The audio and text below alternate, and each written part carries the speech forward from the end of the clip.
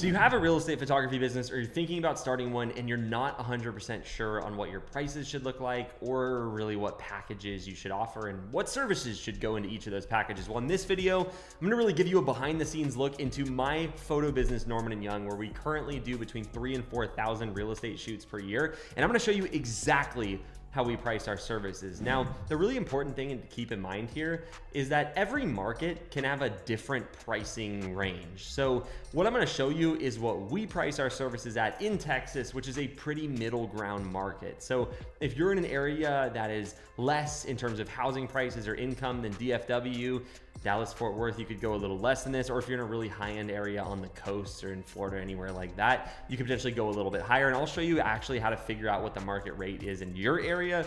I just want to start with specifically how we price our services. So here's the actual live order form at my business, Norman & Young. And the first thing you'll notice is that we have 3 main packages. Now, we found that if you want to get the highest AOV or average order value, which is a metric you should absolutely look at. It's out of all of the shoots you did this month, how much revenue did you make, and what is the average you got paid per shoot? We call that number average order value, or AOV.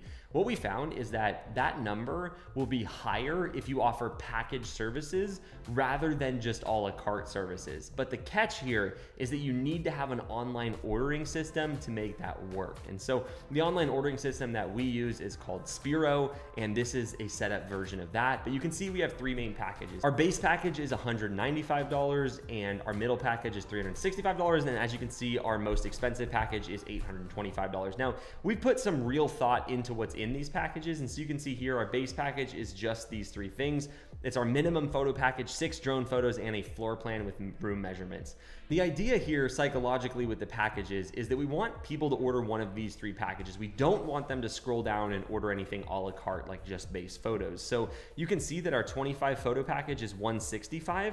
The goal with this base package is to catch people that would normally order that base package and just bump up the average order value a little bit. Now, this middle package, it says most popular. This is actually our most popular package. It's $365, and here's what it includes. A slightly larger photo package, 12 drone photos, some more drone photos, a Zillow 3D tour, and a basic floor plan with room measurements. And we price that one at $365. Now, what you'll notice is that you could order these services individually. If you did, it would be more than $195. So they're saving a little bit of money by ordering a package as well. Same with this one, it's probably gonna be closer to 400 something, and this one is closer to $950. So ordering a package not only helps bump up the amount they pay us for that shoot, but it also gives them a discount and more services. So the vast majority of our clients are gonna order this package.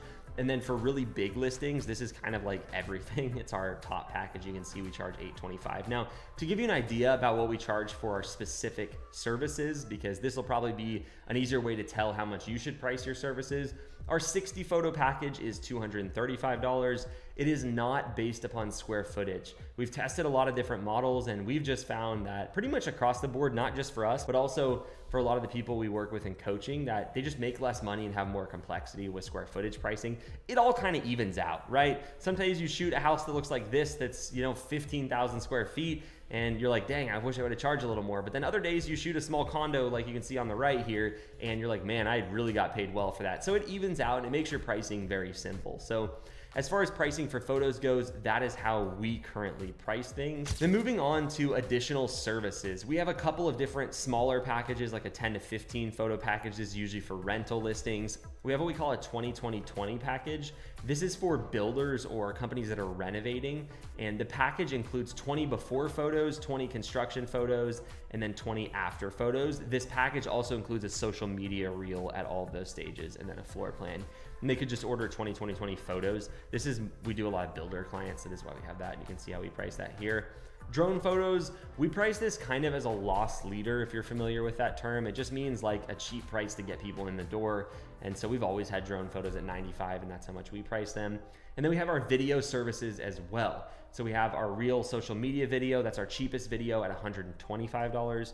We have a social media video bundle. So what this includes is a 15-second highlight reel. That's a vertical video that's really short. It's like a teaser for social media. Our clients absolutely love that one. We have a full 60-second video. That's gonna be a horizontal video that's more of like a cinematic video tour. And then we offer a walkthrough video, which is basically like a 45-second long version of this that's a little more in-depth, and it's all one video. It like speed ramps through the house. So for that package, you can see that we charge $425, and then we offer aerial only video. And then lastly, our two main videos. So a 60-second, this is like the standard bread and butter real estate video here. We charge $250 for this currently. And if they want to double the time to a 120-second video, we charge $350. Now, we actually recommend, if they ask us, we recommend the smaller one, because the shorter performs better on social media. Nobody sits there for 2 minutes to watch a real estate video. And so we try to save our clients money where we can, and that helps us build trust. And then a couple other services we offer are twilight photos. Those are $195. And that is where we go on location at twilight. And you can see here, it creates a cool image where you can see the windows lit up really nicely, and usually you get a more dramatic sky. We also do virtual twilight photos that I believe are $25 per photo. And that's where we take a daylight photo and our editing team edits it to look like nighttime. And those are very popular as well. And lastly, we have virtual staging, as you can see here, and that's where our editor adds furniture to the room. So all of this was added in, and that's a pretty common add-on. I would say it's a little bit more expensive. That's $50 per photo. So usually an agent will do like 2 or 3 photos, but that's an overview on our pricing at my photo business, Norman & Young. I'm gonna go back through, and you can definitely pause this on anything you wanna look at, but here's the photos going up to our bigger photo package.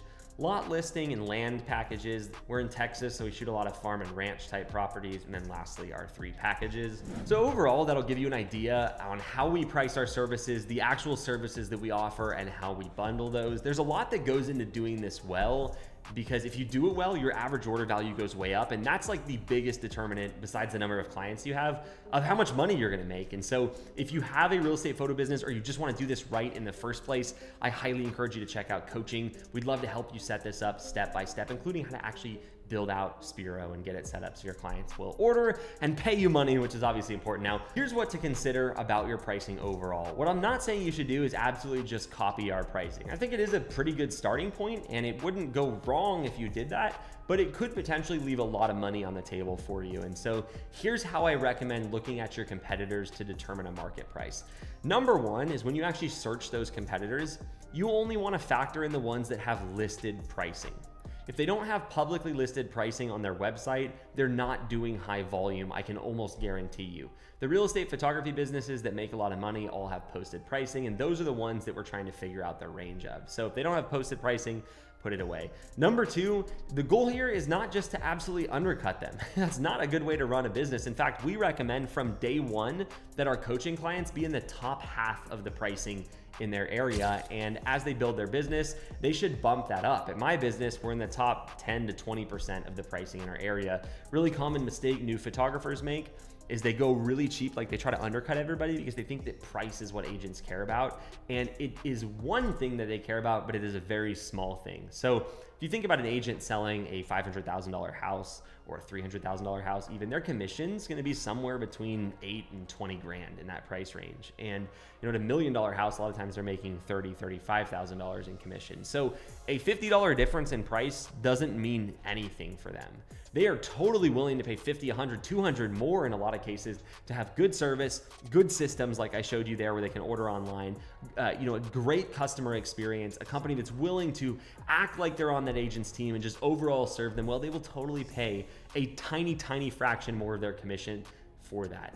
But the thing that's really true is while that $50 or $100 per order doesn't matter for them, it makes a huge difference for you in your business.